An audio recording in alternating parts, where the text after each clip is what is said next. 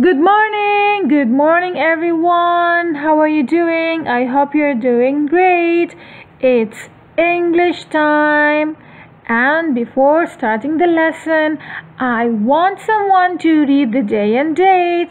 So who can help me today to read the day and date?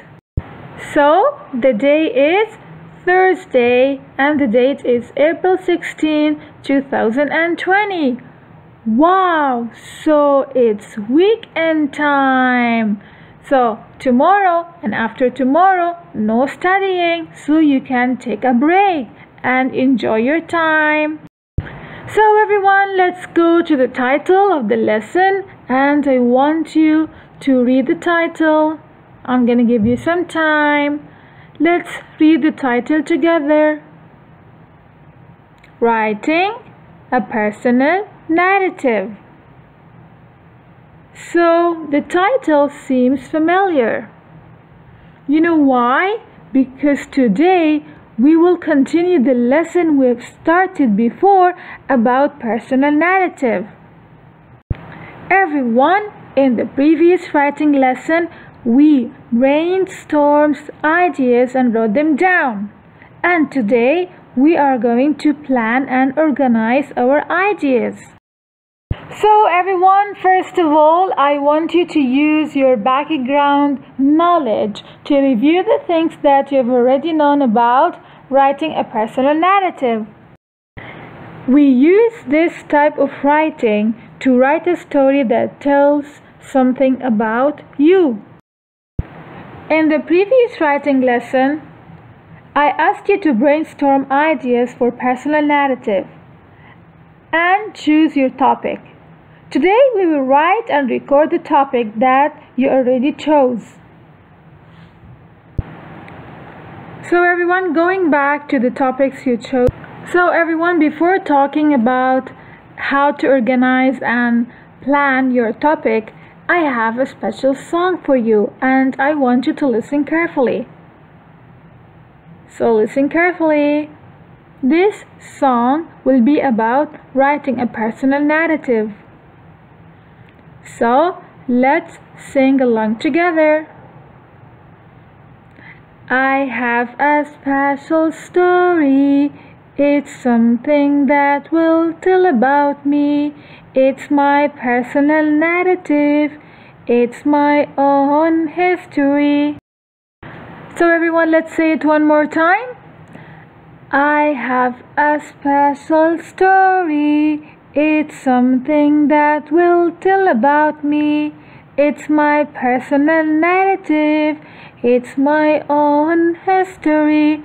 So as I said to you, it's a special story and it tells something about you. It's your personal narrative and it's your own history. So let me say something else. I write to express my feelings. I use first, next, then, and last. And my story will have a beginning, a middle, and an end. So have you enjoyed it? Let's say it one more time, but faster this time. I have a special story. It's something that will tell about me. It's my personal narrative. It's my own history. So all of us, we get to know that writing a personal narrative means to write a story about you. So thank you everyone for following. Okay, so everyone, by the end of this lesson, you will be able to identify the key features of narrative writing and also write a narrative with a clear sequence of events and relevant details. So everyone, here is a video about writing a personal narrative. I want you to listen carefully. So let's watch the video together. Writing a personal narrative. Episode 2. Planning and Pre-writing. A personal narrative is a true story about your life. You write about something that has happened to you. So everyone, remember, A personal narrative is a true story about your life. And remember this song. Yeah? I have a special story. It's something that will tell about me. Okay, let's watch the video. Pre-writing is what you do before you write your story. You make a plan for your writing.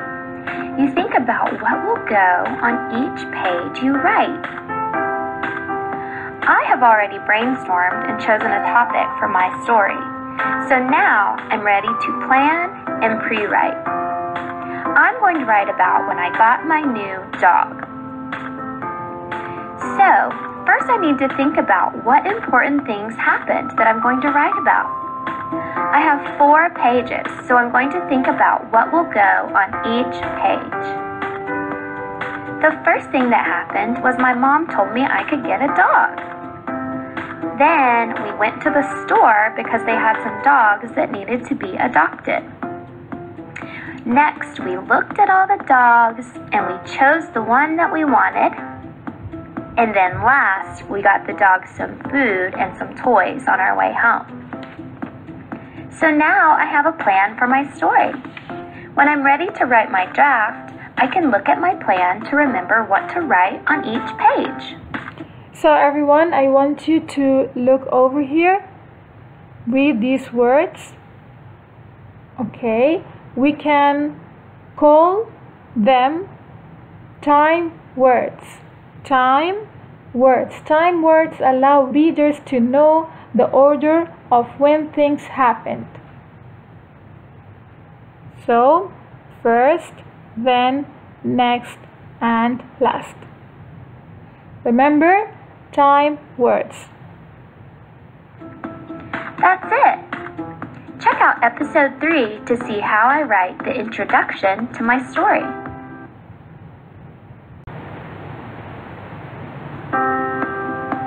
Writing a personal narrative. Episode 3, Writing an Introduction. A personal narrative is a true story about your life. You write about something that has happened to you. An introduction is the first few sentences of your story. It can also be called the opening or the lead. We write introductions to hook the reader. We want the person reading our story to be interested and excited to read more. There are a lot of different ways you can hook a reader. I'm going to show you 4 different ways. The first way you could hook a reader is to start your story with a sound. These are called onomatopoeias. For example, you might start your story by writing, "Boom! I heard a loud crash in my house." The reader would wonder, I wonder what that crash was all about. They would be interested to read the rest of your story. Another way you could hook the reader is by starting your story with talking. This is called dialogue. For example, you could start by writing, "Go away, I told my brother." The reader would probably want to read more to find out what your brother was doing. You could also start your story by asking the reader a question. For example, you could ask, "Have you ever been to a water park?"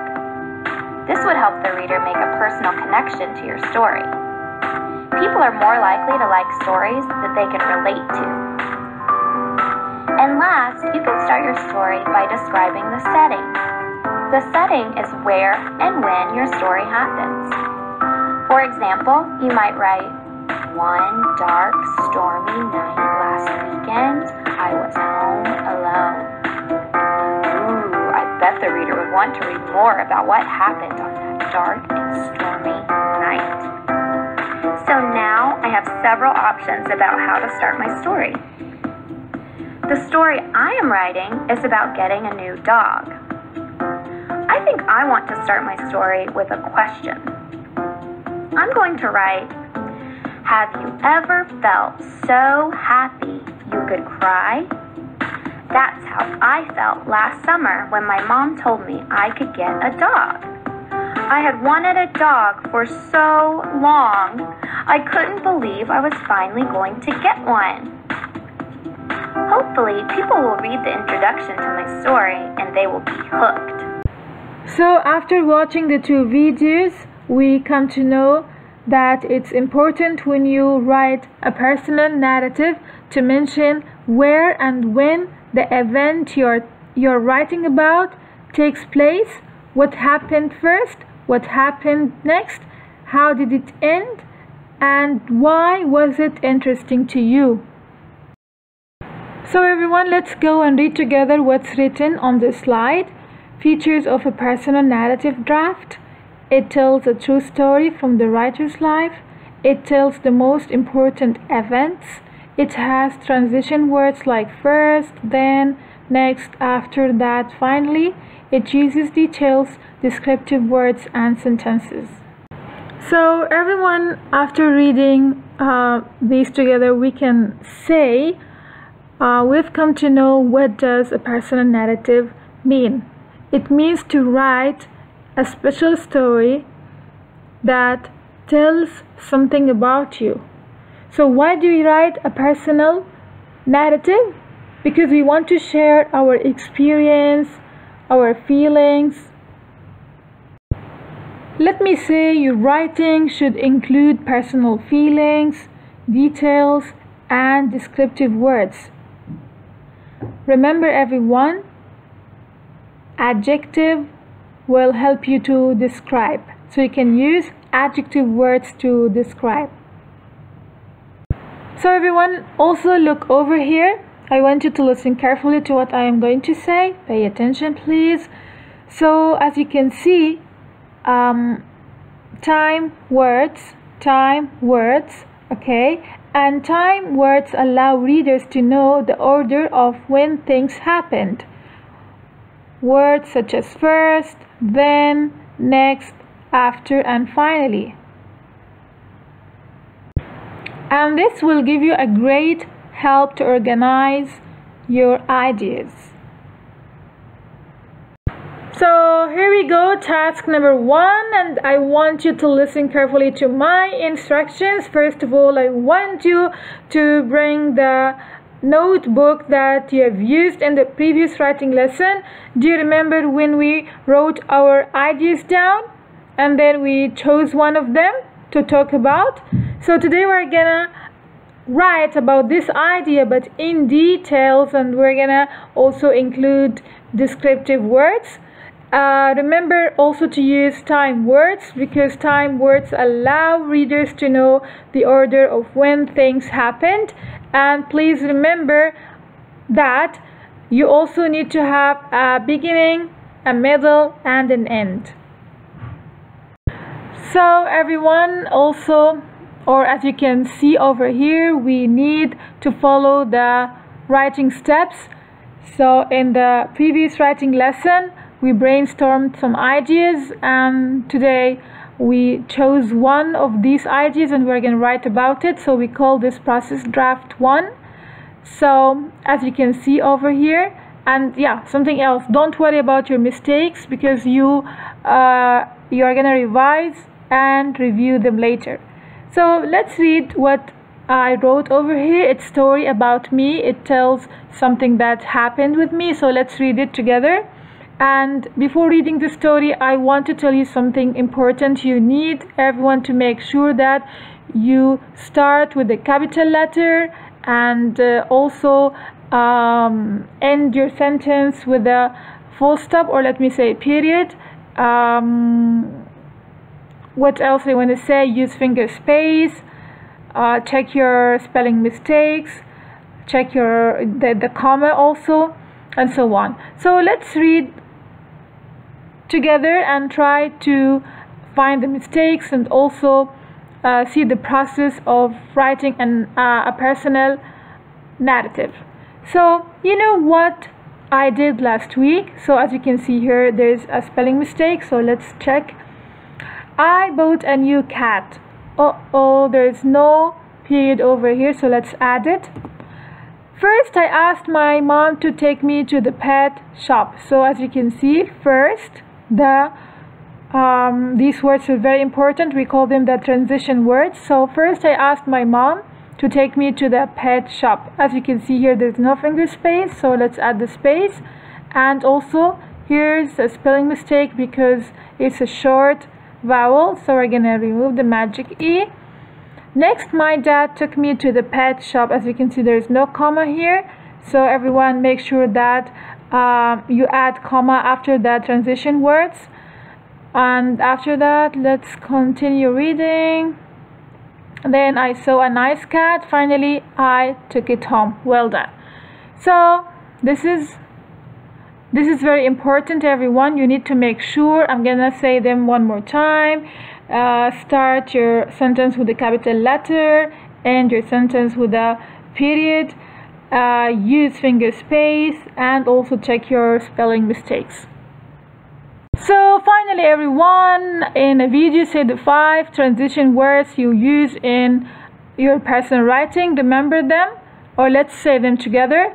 First, next, then, finally, or last. Or read out loud your personal writing draft.